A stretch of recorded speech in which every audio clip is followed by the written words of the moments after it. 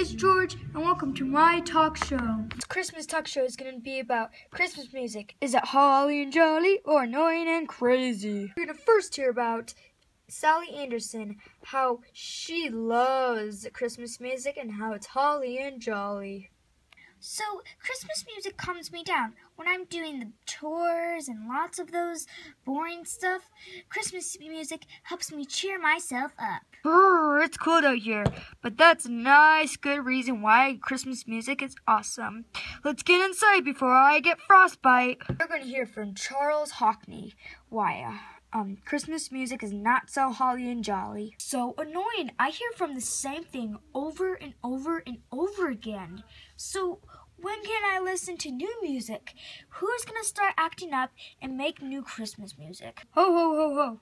That's a great point, Charles Hockney. But let's get inside before I get frostbite. Are you sure you like Christmas music, or are you sure you hate Christmas music?